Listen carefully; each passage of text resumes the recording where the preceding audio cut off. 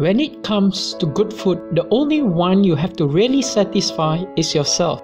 When it comes to cooking, without deviating too far from the recipe, you can add whatever you like to your dish and omit all the ingredients that do not tickle your taste buds. Hawkers in Penang have become used to their rather demanding clientele. Not too much chili. More chili please. No tauge. More vegetables. Less oily. Separate the gravy, and the list goes on and on.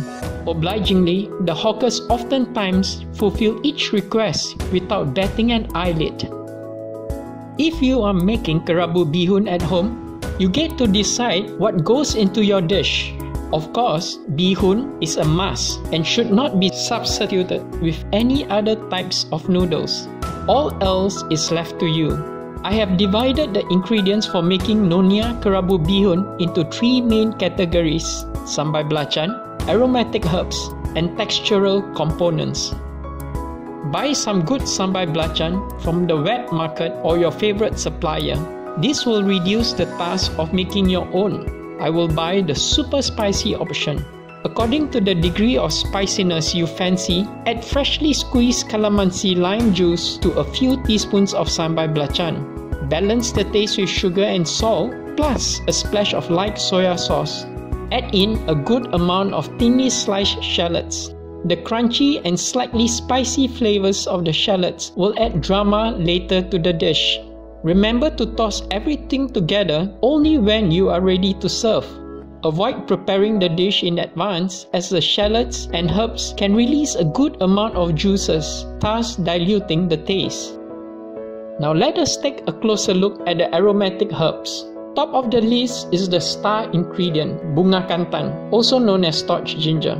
Finely slice the flower. The aroma from the bunga kantan is distinct and is like no other. Its bright pink shade adds a vibrant touch to this colorful dish. Other herbs to add include lemongrass, use only the bottom white part, minced finely, tender young kaffir lime leaf, remove the spine and slice thinly, mint, coriander, Thai basil leaves, and red chili, all sliced thinly.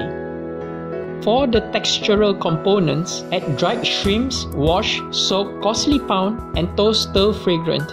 Small dried anchovies, rinse, dry, and deep fry till crispy. Kerise, pan-fried freshly grated coconut till golden. Fried shallots and crushed peanuts. The dried shrimps and anchovies will enhance the umami component of the dish. I will usually add finely julienne carrots and some thinly sliced tomatoes for more color. Some cooks will toss in julienne cucumber and blanched tauge. To make the dish more interesting, I will add some hard-boiled eggs and large prawns, shell, devein, and blanch. You can add squid and crab sticks as well. Blanch and season the seafood items with some light soya sauce, oil, and white pepper. Soak the bihun for about 20 minutes before blanching it for a minute or two. Allow the bihun to cool before tossing everything together. I will add some cooking oil to loosen the texture and a dusting of white pepper powder. This is really one recipe that you have to adjust the taste and flavors to your liking. Although it is not a complicated dish to prepare, it may be difficult to source all the much needed ingredients if you are not living in Penang. Omit what you cannot find and substitute them with something similar. Instead of sambal belacan, try tom yum paste. Instead of calamansi lime, try other available limes. Just ensure that the amount of bihun you use is well balanced with the spicy, tangy, sweetish, and umami flavors. The zesty Nyonya kerabu bihun can be enjoyed for breakfast, lunch, dinner, or as a snack.